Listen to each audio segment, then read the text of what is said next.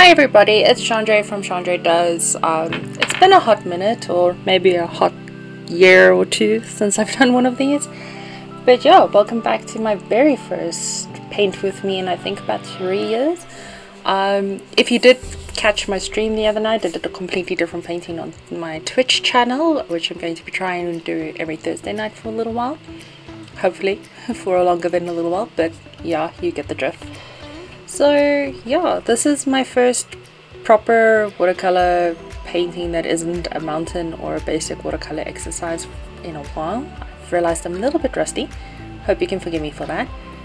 At the same time, it's a good thing to sometimes paint and create even when you're rusty, because people get out of the habit, and getting back into the habit is sometimes the hardest part of the whole creating process. The fear of white paper. So this is, I think they're called sea urchin shells, but they called seepompunkies in Afrikaans. They're my favorite shells. They're usually green in South Africa. I haven't really seen them in different colors, but while I was researching pictures to make sure I got the shapes and the proportions right, I noticed you get them in pink. So if you do know where you get them in pink, please let me know. I'd love to go see them in actual person in pink. If your country's like mine and you're not allowed to collect shells off the beaches anymore, it'd be great to be able to travel one day when all of this is over and go see pink seashells. So the materials I'm using for this is the Lukas Aquafine watercolors. I used the magenta, the cadmium red, the cadmium yellow, and I used a little bit of Paynes Grey, which is my favorite color on the planet, and a little bit of blue. I can't remember what shade of blue I used, but I used a little bit of a blue just to give some depth and make a purple from the Paynes Grey and the blue. Actually, I think I used the Paynes Grey as my blue to make the purple. I think that's what I ended up doing. Looking at my palette, yes, that's definitely what I ended up doing. The very fine color you see me putting on in the very beginning is from my Sakura Koi palette. The rest of the painting is done only in the Lukas Aquafine colors, as well as a little bit of white gouache paint, also a Lukas white gouache.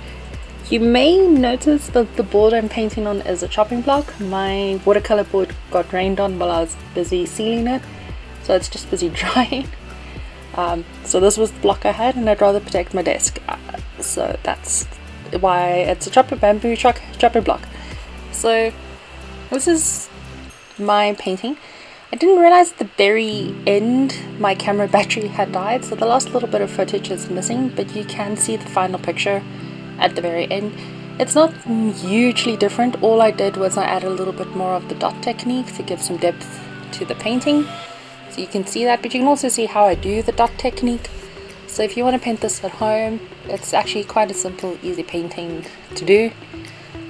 Getting back into watercolor, I decided not to do too much hard paintings because yeah, I'm out of practice.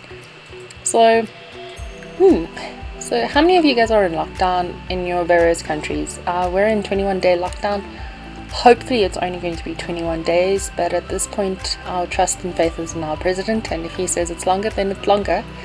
If you are in the position of staying home and looking after your loved ones, please do. If you're like me and suddenly the stuff you usually do, like your day job, isn't really happening anymore, and you've started creating to keep your hands busy, I'd love to see what you've been doing. I read somewhere that a lot of people are getting upset with creators for starting YouTube channels or posting more work as if nothing's going on. I think it's not really an ostrich thing, it's more of a everyone needs to do something and keep their hands busy. You can't just be in a constant state of panic. So I think that's what's going on with a lot of creators, especially I know that's what's going on with me, is suddenly I have all this time on my hands. I have skills that I haven't been able to use in a very long time, so I'm enjoying the process of being able to sit down and paint. It doesn't mean I'm not extremely concerned about those around me and those I care about, but I don't have the skill set to do anything about this epidemic or pandemic. So what I can do at home is create content, and hopefully it gives you a little bit of mindless escapism. I'm not going to go too much on about this. I do want to know, if you're suddenly sharing an office or a space with your spouse or partner, how's that going for you? But for us it's been going pretty well. We so hopefully 21 days of lockdown isn't going to drive both of us too crazy. But so far it's going quite well. The cats are, I think, the ones going a little bit crazy, with the humans being home all the time. So I'm going to stop talking now. I hope you have a lovely time. I've never asked this before, but please consider liking and subscribing and sharing with your friends. Ciao for now. Bye.